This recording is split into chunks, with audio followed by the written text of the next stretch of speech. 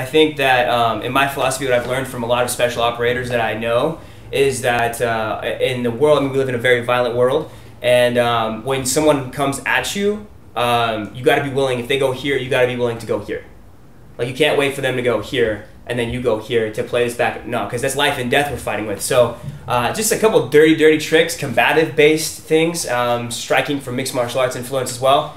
Also, if you don't carry a blade, I would encourage you to invest in a very practical use self-defense blade and get training. Training is very important. So and also make sure it's legal. Different cities, different states, counties have different regulations. Blade length. Yeah. And switchblades are sometimes illegal no matter what the length. So definitely check up your laws. Yeah, for sure. Okay, cool. So we're on the ground, back to the same position as before we talked about. I'm doing that. You do the choke again. Right, or let's say actually, you know what? Let's say he goes for a strike, an overhead, because there's like these crazy wild fists that we're gonna that more than likely gonna see. So I gotta protect my face, tuck my chin, and you know, be ready to get hit because I'm gonna get hit. But also be aware if whatever the ground is behind me, if it's concrete, like this is gonna suck no matter what. So in altercation, one, you don't get to choose when it happens. You can choose where you're at, but like sometimes it just comes to you. That's my philosophy. And two, you gotta be aware of your surroundings. So if you get taken down and it's concrete, you gotta protect your head. Your back's probably gonna be already kind of bruised up a little bit. So just be,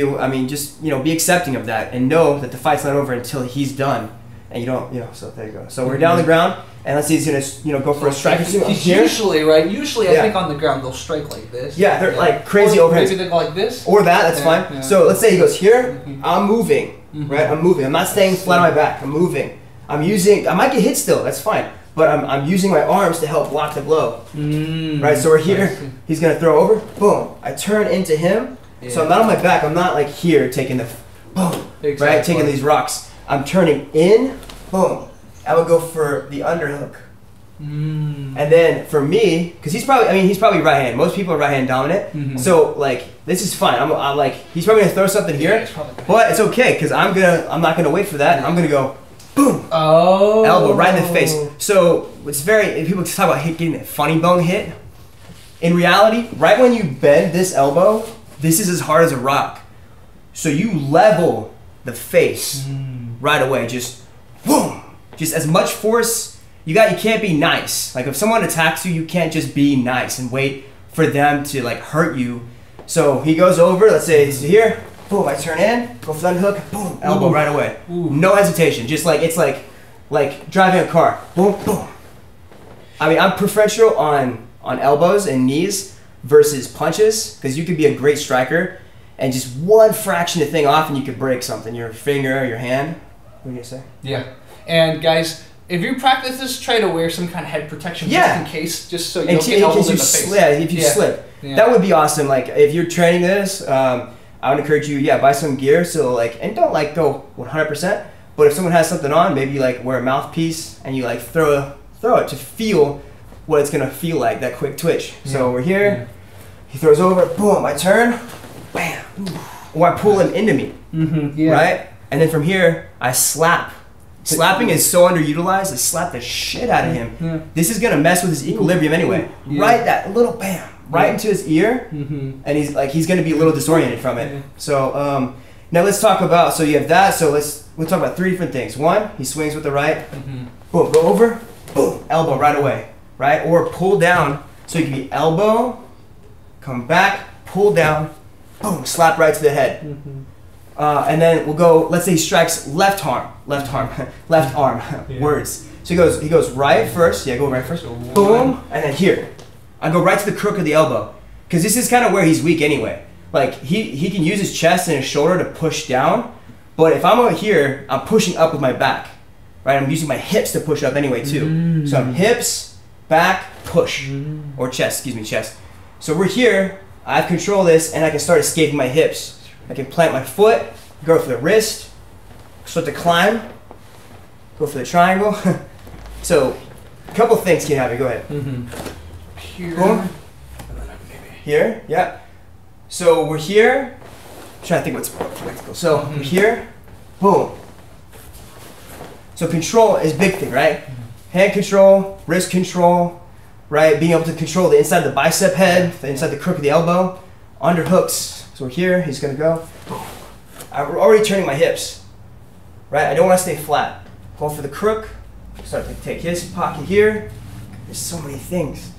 So many things that could be done. But let's just keep it simple.